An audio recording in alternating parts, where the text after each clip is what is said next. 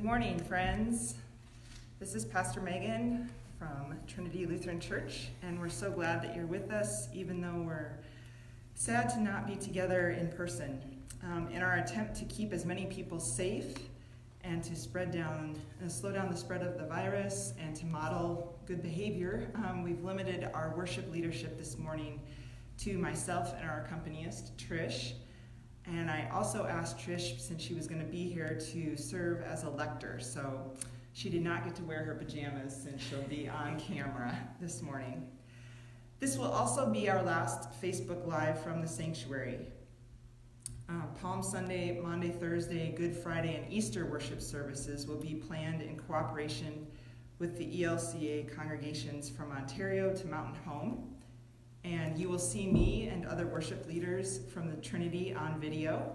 And I'm very excited, actually, about what we're planning to do together.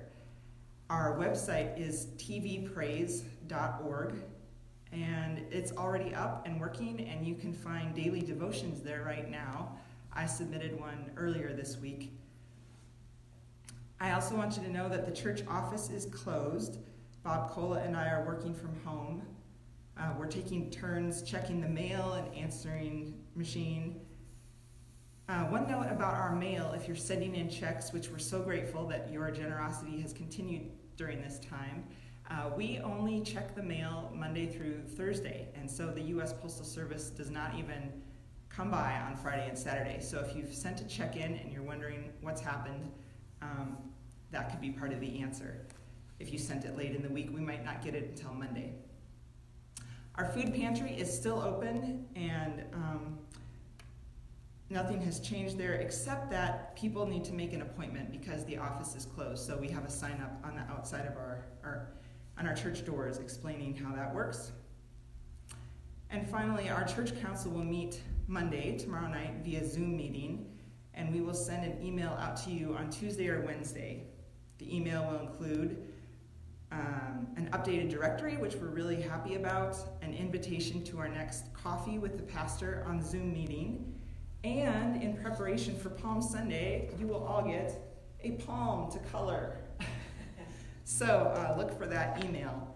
And if you're not getting our emails, send me a note or Bob Cola, and maybe we have your wrong address, and this would be a good time to fix that. So we're going to begin this morning with the confession and forgiveness. So if you have printed a bulletin, pull that out, and if you haven't, that's fine. Just listen along, and that's perfectly acceptable. So we begin remembering our baptism. Blessed be the Holy Trinity, one God, full of compassion and mercy, abounding in steadfast love. Amen. Almighty God, to whom all hearts are open, all desires known, and from whom no secrets are hid, cleanse the thoughts of our hearts by the inspiration of your Holy Spirit, that we may perfectly love you and worthily magnify your holy name. Through Jesus Christ our Lord. Amen.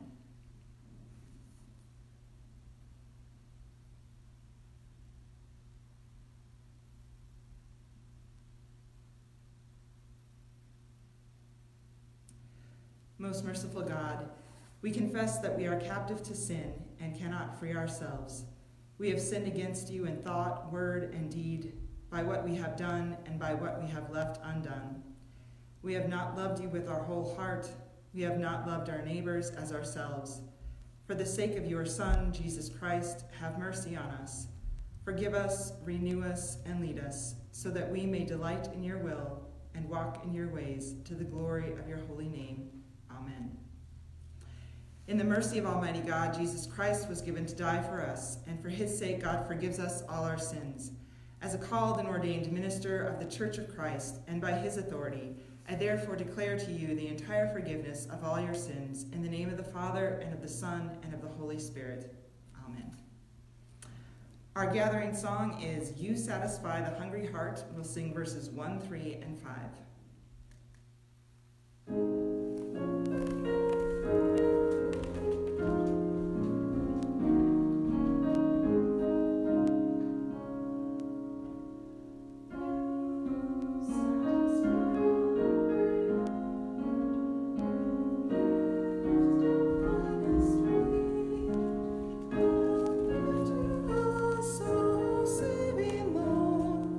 The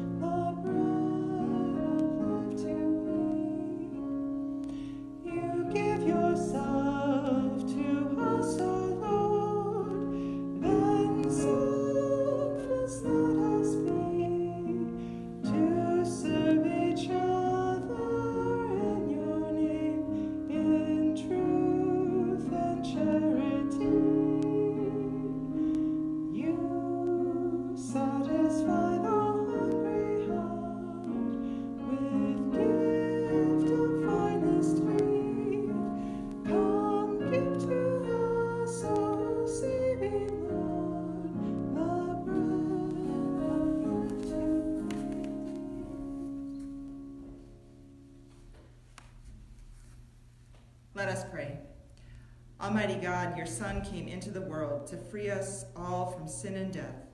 Breathe upon us the power of your Spirit, that we may be raised to new life in Christ and serve you in righteousness all our days.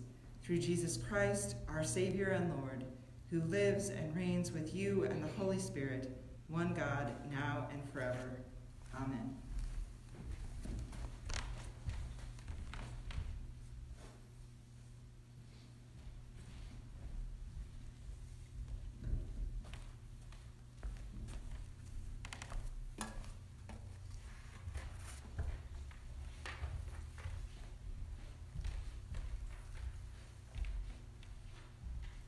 A reading from Ezekiel, chapter 37. The hand of the Lord came upon me, and he brought me out by the Spirit of the Lord and set me down in the middle of the valley. It was full of bones. He led me all around them.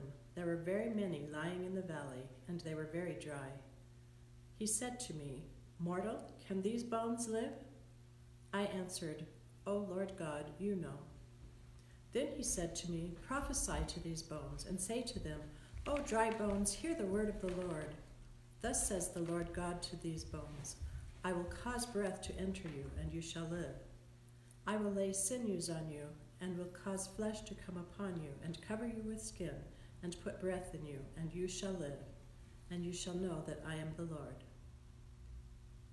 So I prophesied as I had been commanded, and as I prophesied, suddenly there was a noise, a rattling, and the bones came together, bone to its bone. I looked, and there were sinews on them, and flesh had come upon them, and skin had covered them, but there was no breath in them. Then he said to me, "Prophesy to the breath.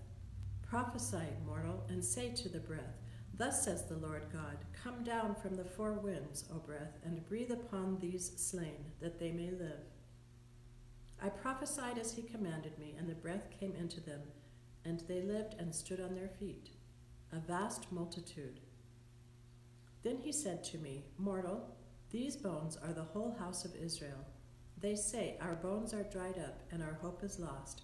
We are cut off completely. Therefore prophesy and say to them, Thus says the Lord God, I am going to open your graves and bring you up from your graves, O my people, and I will bring you back to the land of Israel. And you shall know that I am the Lord, when I open your graves and bring you up from your graves, O my people. I will put my spirit within you, and you shall live, and I will place you on your own soil. Then you shall know that I, the Lord, have spoken and will act, says the Lord.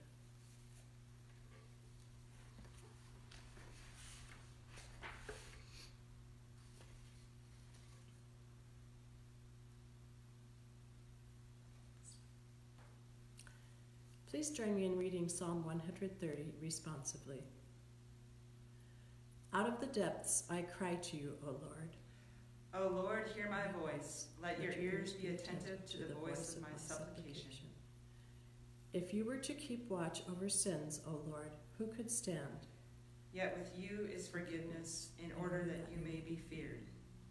I wait for you, O Lord. My soul waits. In your word is my hope. My soul waits for the Lord, more than those who keep watch for the morning, more than those who keep watch for the morning. O Israel, wait for the Lord, for with the Lord there is steadfast love. With the Lord there is plenteous redemption. For the Lord shall redeem Israel from all their sins.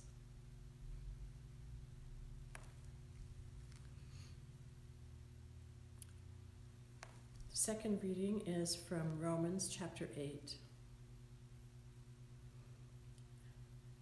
To set the mind on the flesh is death, but to set the mind on the Spirit is life and peace. For this reason, the mind that is set on the flesh is hostile to God. It does not submit to God's law. Indeed, it cannot. And those who are in the flesh cannot please God. But you are not in the flesh, you are in the Spirit, since the Spirit of God dwells in you. Anyone who does not have the Spirit of Christ does not belong to him. But if Christ is in you, though the body is dead because of sin, the Spirit is live because of righteousness.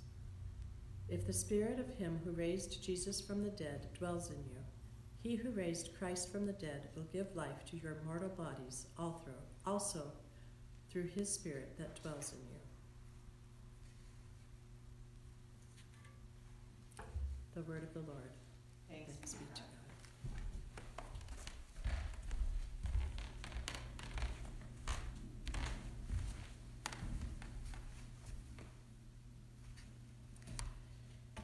If you were here today, I would have you sit for this gospel reading because it's very long.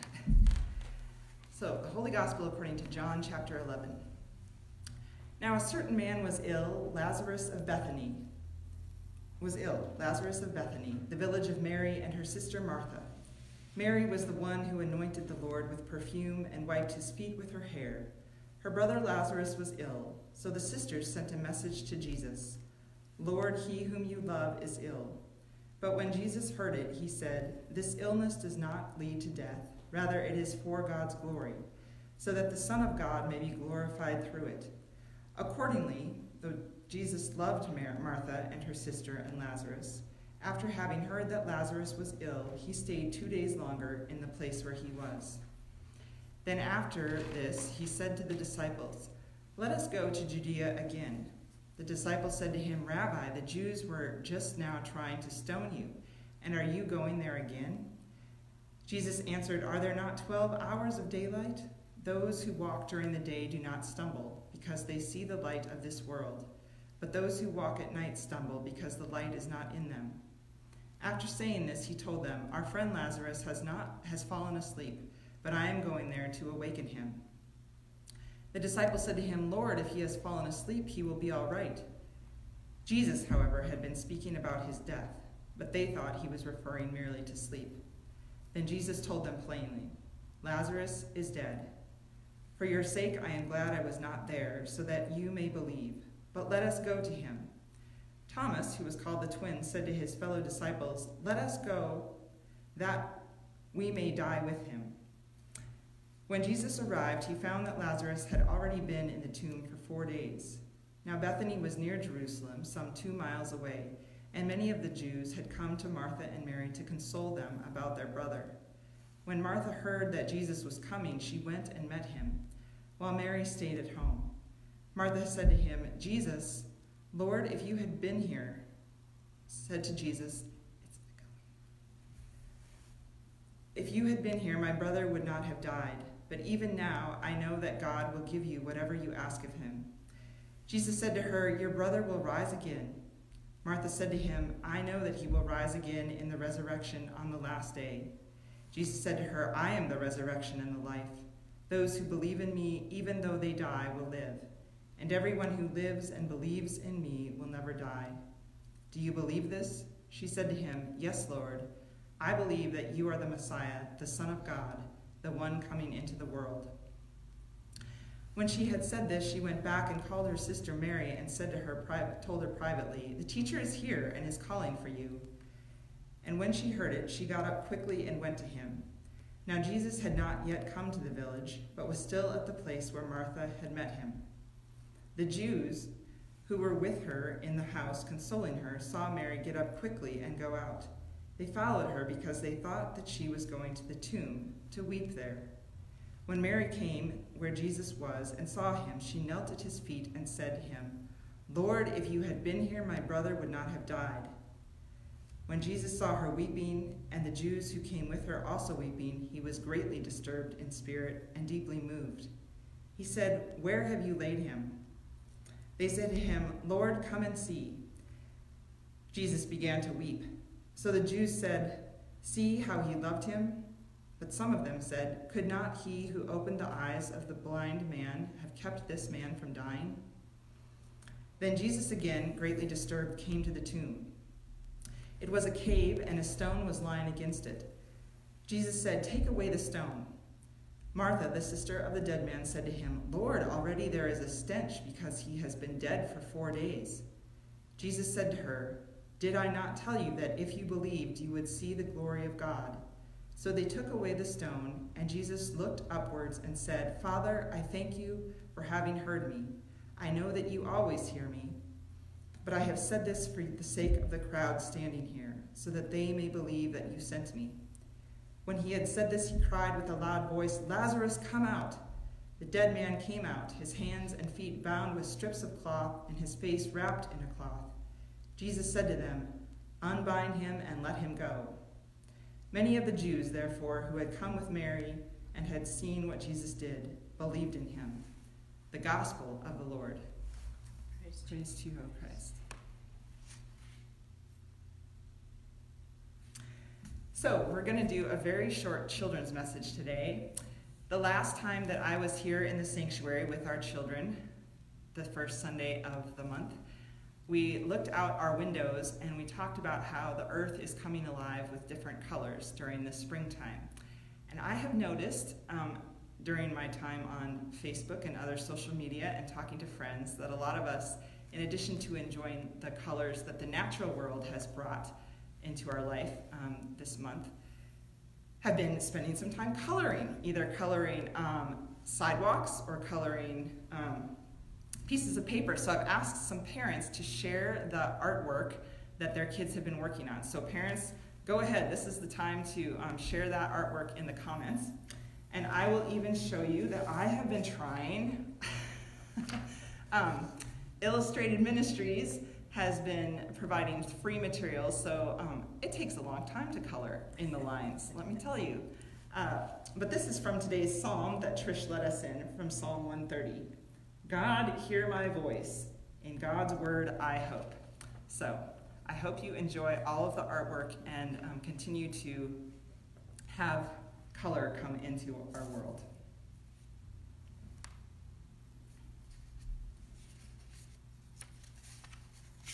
And everybody can participate next week because we'll have colored our palms for Palm Sunday. Dear friends in Christ, grace to you and peace from God our Father and the Lord Jesus Christ. Amen. I've always loved the story of the dry bones.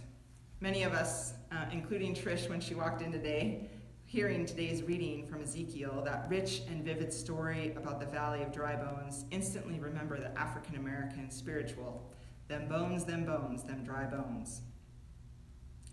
There can be little wonder why it emerged out of the experience of African Americans in the southern United States.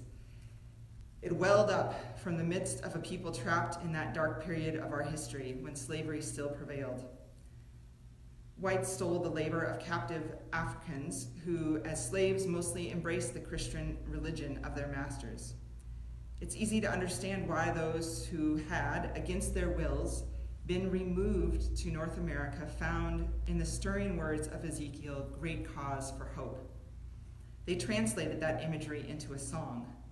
The song, in turn, could help them walk as human beings in the cotton fields of oppression. They understood the experience of Ezekiel's people. The Israelites of old, Ezekiel's audience, were also a people enslaved by foreign masters. They had been forcibly removed from their native land into exile. They were far from their beloved home, compelled to toil in the service of a conquering empire. Though alive, they felt like they were dead. They were a people without hope.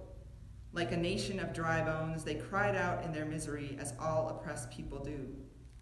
Israel cries out, "Our bones are dried up and our hope is lost. We are cut off completely." It is no wonder that so many of us who follow the same 3-year cycle of scripture readings were drawn to the Valley of Dry Bones this week. Not being able to gather together in person, in a church building, or anywhere else, we resonate with the exiles. Here in Idaho, we had our first reported coronavirus deaths this past week. Though it's true that people continue to die by many other means, these specific deaths bring the worldwide pandemic closer to our doorsteps. We grieve for people who have died, and woven into all of this is a new kind of communal stress, a weight that we are sometimes aware of and sometimes not, but which has us saying things like, "I have started regulating how much news I take in. Why do I need more sleep all of a sudden? I am sad for our world." We are all experiencing grief in real time, mourning the loss of life as we know it, mourning the loss of actual lives. We are also experiencing what is called anticipatory grief. Our body is anticipating grief for that which we will lose individually and communally. And all of that impacts our capacity for hope. So let's return to the prophet Ezekiel and his imaginative vision. It is, after all, a vision given for a people who have lost heart, who are suffering a death of the spirit, a living death in exile in a foreign land. Their temple has been destroyed, their holy city plundered, their leaders maimed and put in chains, their soldiers put to the sword, their young men and women either killed or dragged off into a foreign land. Ezekiel witnesses the soul of his people gradually wither and die, becoming as lifeless as a valley of dry bones. Ezekiel's vision begins when God transports the prophet by means of the Spirit and brings him to a valley. Pay attention to the role of the Spirit in this story. The valley is full of bones which have lain on the ground long enough to be stripped of their flesh and dried by the sun. A valley of dry bones, of dead warriors, is a shameful image. Bones left unattended, bones not gathered up and cared for by the family were disgraced. God asks the prophet if the bones can be made to live again. His response is the only line of his own in the story, the only line in which he breaks from narrating and speaks his mind. "O Lord God, you know," he replies. Ezekiel knows that only God can answer the question. Ezekiel prophesies, and the bones began to array themselves with flesh. There was a noise, a rattling, and the bones came together, bone to its bone. I looked, and there were sinews on them, and flesh had come upon them, and skin had covered them, but there was no breath in them. Then the wind spirit enters the bones and supplies the life breath that reanimates them. Bones and sinews were repaired, but the work is not complete without the Spirit of God, God's breath which gives life, as it did at the beginning of creation when God breathed into the first human being. God will give the house of Israel a new heart and a new spirit. Israel's heart has become like stone, like bones dried up, and God will replace it with one of flesh. The restoration of Israel will be like the bones, not complete until God's Spirit enters in and generates faithful obedience. There is breath and new creation for the Israelites. Ezekiel prophesies to the breath, and the slain bodies lived and stood on their feet. We know that the pieces never get put back together in the same way. God's people are going back to the land of Israel, back to their own soil eventually, but their relationship with God is changed. And our lives will be changed too when we come back together again. But we shall, like the Israelites, be able to still declare, "You shall know that I am the Lord. You shall know that I, the Lord, have spoken and will act," God says.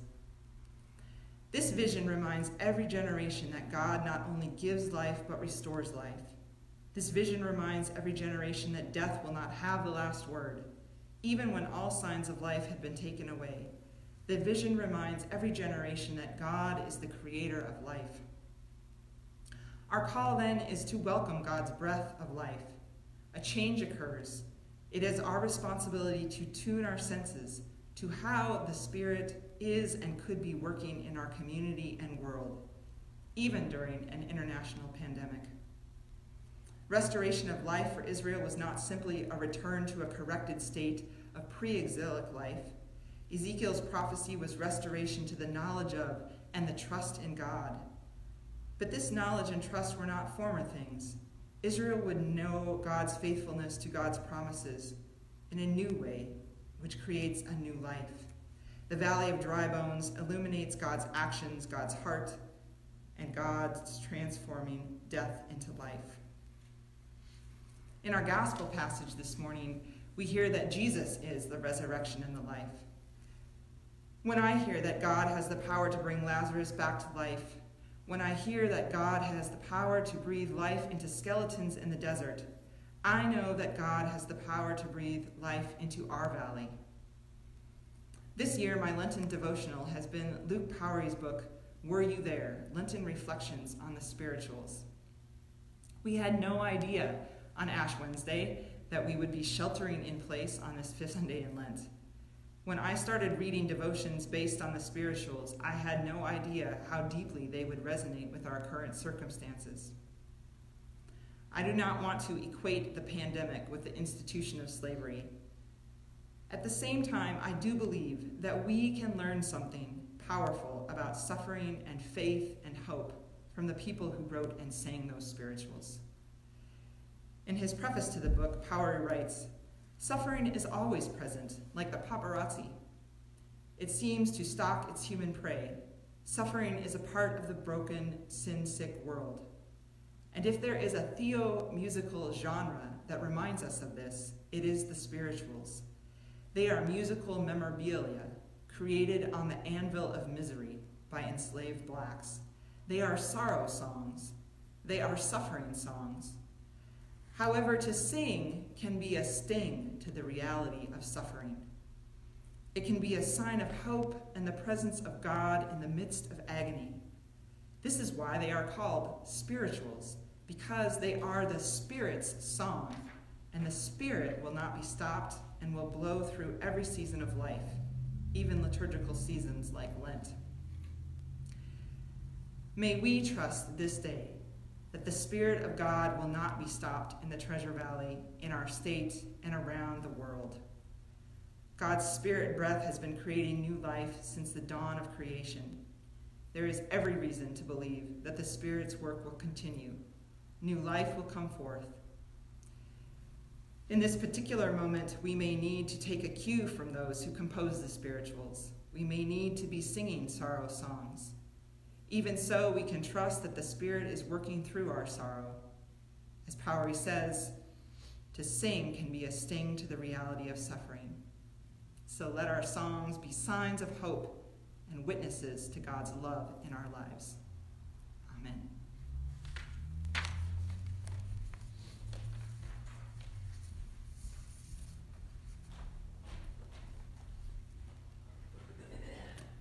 Our hymn of the day is "The Glory of These 40 Days."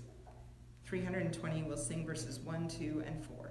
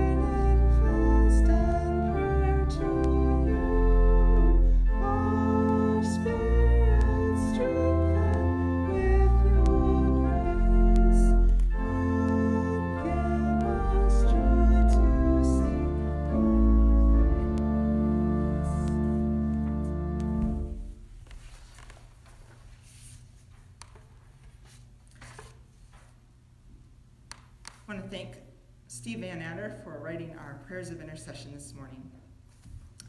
With the whole people of God, our Creator, in the name of Jesus Christ, let us pray for the church, those in need, and all of creation. Let us pray for the Church Universal, its ministry to all of creation, and the mission of the gospel to all people. Lord, in your mercy, hear our prayer. For for the well-being of your creation, for rain, for sunshine, for the life-giving water and nutrients you provide that helps creation bloom and thrive. Lord, in your mercy, hear our prayer. For peace and justice around the world to all people, especially those that suffer from economic disadvantages, political abuse and corruption, famine and war. Lord, in your mercy, hear our prayer. For those in authority, that they will remember the weak and make decisions that will serve the least among us and not their own political and economic self-interests. Lord, in your mercy, hear our prayer. For the poor, oppressed, sick, bereaved, and lonely, lift them up and comfort them. Bring them wholeness and abundant life. Lord, in your mercy, hear our prayer. For all who suffer in body, mind, or spirit, uplift them and give them strength to live in dignity. Give them a sense of well-being and joy. Lord, in your mercy, hear our prayer. For this congregation, that we will see the glory of your creation and experience love from those around us. Lord, in your mercy, hear our prayer. Lord God, you are the giver of life to all things. We ask for guidance, compassion, love, and healing for all of your creation. Lord, in your mercy, hear our prayer. We give thanks for your saints. Join us together with them as your children in this world and the next. Lord, in your mercy, hear our prayer. According to your steadfast love, O God, hear these and all our prayers as we commend them to you through Christ our Lord. Amen. We're going to take a moment. Even though we are not meeting together in person, please know that our mission and ministry continue and need your support. Take this time to share your gifts via online bill pay or snail mail. Reach out to us or your neighbor. Take care of one another. Our hymn is the Lent verse of Tree of Life and Awesome Mystery.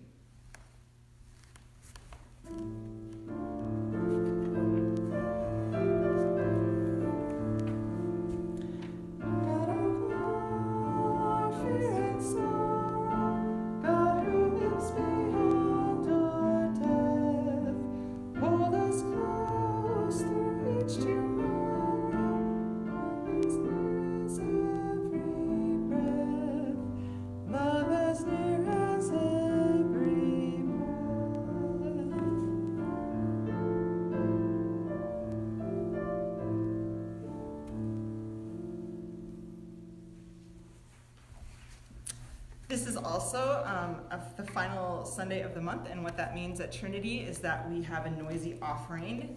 And this week, our noisy offering is for a new program that we have never supported before, one that's just gotten off the ground this year, the Nampa Bicycle Project. So we did have some coins brought in, and I know that there are some checks waiting, so here we go. Okay. Thank you, friends, for your generosity and remembering us. Receive the blessing. Almighty God, Father, Son, and Holy Spirit, bless you now and forever. Amen. Our sending song is What Wondrous Love Is This? We'll sing verses 1, 3, and 4.